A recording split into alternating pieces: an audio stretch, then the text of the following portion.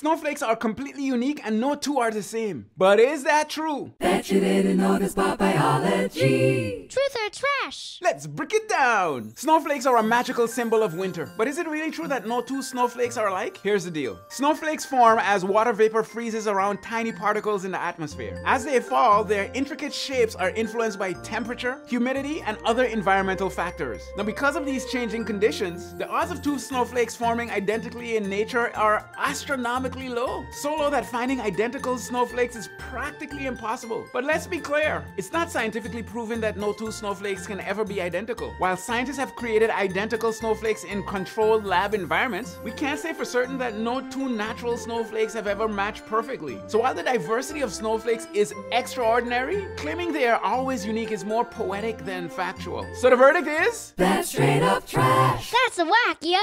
Did you believe every snowflake was unique? Hit me up in the comments.